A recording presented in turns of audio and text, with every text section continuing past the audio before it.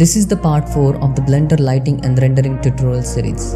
In this Blender tutorial, we are going to learn the depth of field, the camera focus. Hey there, this is Chetan and welcome to CRNT Designers. Without further ado, let's get started. When we say depth of field, we define the area of the shot in focus. You can see here, this is the simple rendering setup I have created. I have few lights here and here, then one camera at here, and I have created layers of images. It means there are 3 different layers. First one, it is the foreground, which has these simple objects.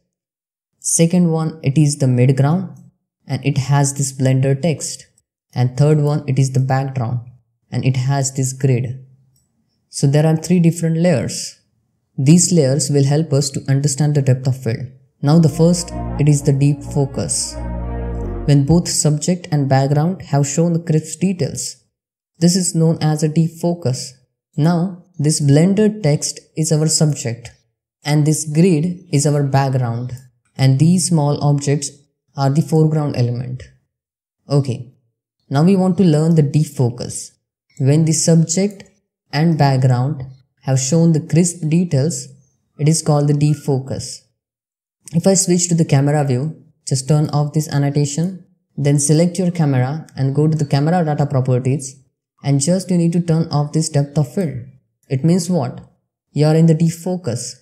If I switch to the render view, and you can see the background, midground and foreground, all these 3 layers are in the sharp focus, and you can clearly see the visual information of these objects. Shot with the deep focus offers more information visually to the viewer. Deep focus is a great way to ensure that each elements in the frame be clear.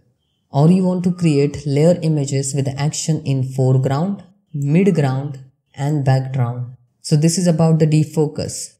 Now the next one, it is the shallow focus. If I switch to the camera view and if I turn on this depth of field option, now I will get that shallow focus. A shallow focus renders the portion of the frame in the sharp details while leaving the rest of the image soft.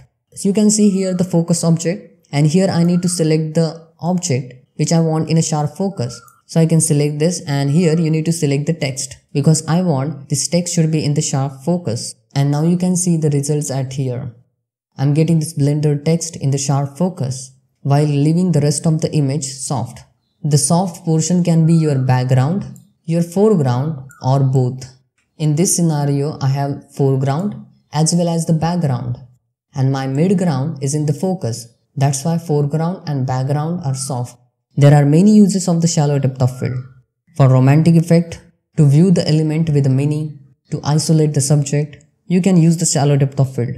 Shallow depth of field is also used to create a bokeh effect, where out of focus point of the light blur. Most shots use some degree of shallow depth of field, and it is useful for guiding the audience attention or to suggest the character's emotional state. So this is about the shallow depth of field. Third one, it is the soft focus. Soft focus refers to the shot when no portion of the frame in sharp focus. Now if I remove this text from this focus object, here you can see in the frame there is not a single element which is in the focus. So this is called the soft focus. Soft focus is used to create the land atmosphere, to create a dream sequence, or to create a flashback. So these are the uses of the soft focus. In this simple tutorial, we have learned what is the depth of field, deep focus, shallow focus, then soft focus.